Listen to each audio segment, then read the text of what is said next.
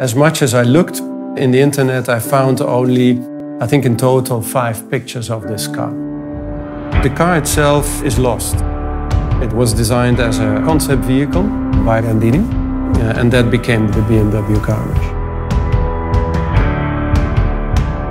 Beyond the pictures, there is nothing left in our archives at BMW or in our museum. And then I had the idea to visit Mr. Gandini to ask him if he would be okay with the idea of recreating it.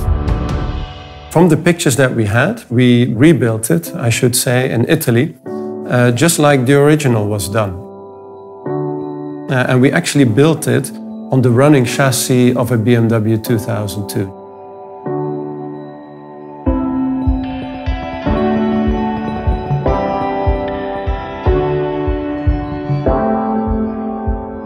Well, Marcello Gandini, to me, is one of the grand masters of car design. The designs that he did are some of the cars that got me interested in car design in the first place and got me thinking about car design and turned me really in this direction. Yeah, seeing the car complete, of course, was quite special. I'm used to seeing new designs all the time, and there I was in Turin all of a sudden, seeing a car that I knew was brand new, but somehow it is from the 70s.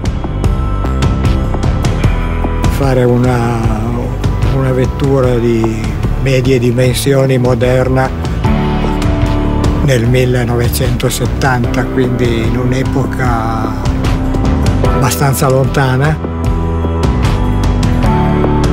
Gandini's designs have always been very clear, very clean, but also very dramatic.